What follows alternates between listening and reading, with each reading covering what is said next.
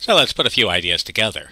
When finding the derivative, we can differentiate the algebraic expression, use values from a table, or use the graph. Because remember, the derivative corresponds to the slope of the line tangent to the graph. So let's have a couple of graphs, f of x and g of x, and let's find the derivative of f of g of x at x equals 3. So first, we can apply our chain rule. And we want to find the derivative at x equals 3, so equals means replaceable. Every place we see an x, we'll replace it with a 3. And so it seems the first thing we need to worry about are the values of g of 3 and g prime of 3. So on the graph of y equals g of 3 is the y value when x equals 3. And so now we notice that y equals g of x goes through the point 3, 1, and so g of 3 is equal to 1.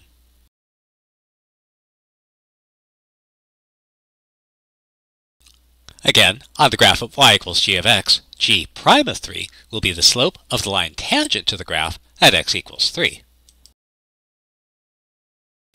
Now, since the graph through x equals 3 is a straight line, the tangent line will be the line itself.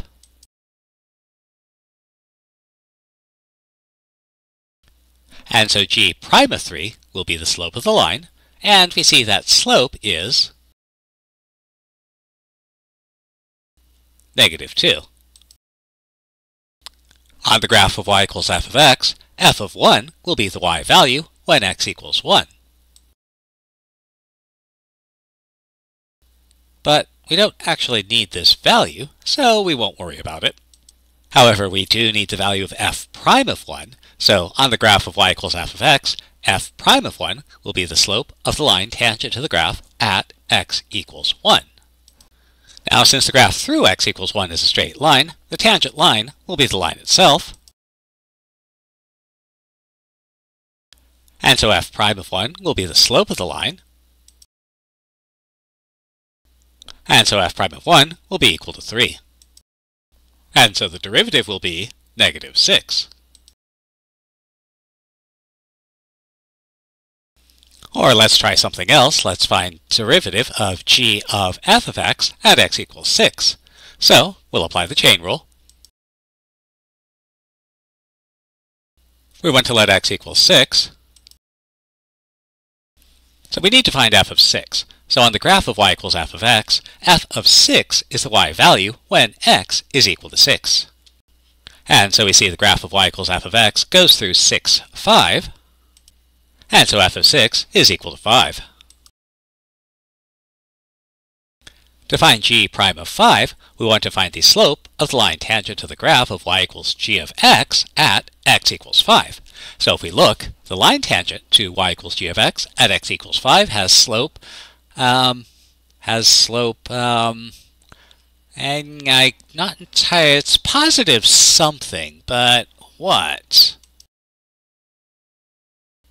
Now, if we absolutely had to get that slope, we could draw the tangent line and estimate the slope, but that would give us at best an approximation to the actual derivative. So let's procrastinate a little bit and see what else we can do. So on the graph of y equals f of x, f prime of 6 is the slope of the line tangent to the graph at x equals 6. Now, that's around here someplace, and since the graph is a horizontal line at this point, f prime of 6 is going to be 0. And since it will be multiplied by 0 anyway, the actual value of g prime of 5 doesn't matter.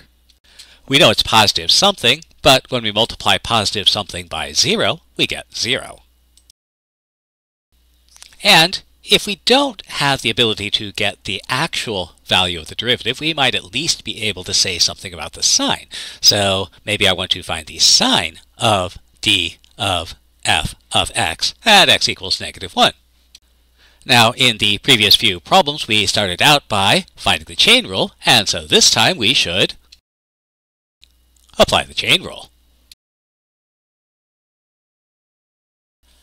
Now, remember, we only care about the sign of the derivative at x equals -1. And so we might begin by noting here that f prime of -1 is going to be negative. Meanwhile, if we want to find the sign of g prime of f of -1, it would actually help if we knew the value of f of -1. And so we see that on the graph, f of -1 is equal to 1. And so now we want to say something about g prime of 1. And we see from the graph, the sign of g prime of 1 is positive. And since f prime of 1 is negative and g prime of 1 is positive, their product will be negative.